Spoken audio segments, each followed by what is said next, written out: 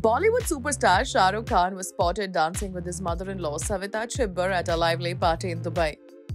The actor was in the city for his son Aryan Khan's brand event, attending a celebration hosted by Daviol X. During the festivities, Shah Rukh Khan invited Savita to join him on an elevated stage where they shared a sweet dance moment.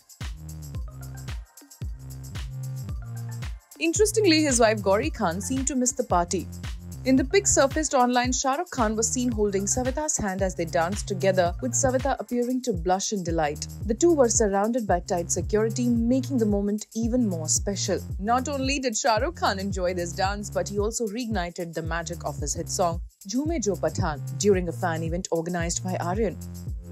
Several clips showed him recreating the song's iconic hook step and striking his famous poses, much to the crowd's excitement. Fans were thrilled to see him grooving like the young Shah Rukh.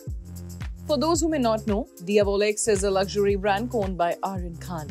Shah Rukh has embraced the brand, promoting it enthusiastically and even starring in an advertisement last year. He frequently dons outfits from the brand during public appearances. Looking ahead, Shah Rukh Khan is set to star in the upcoming film King, which will also feature his daughter Suhana Khan.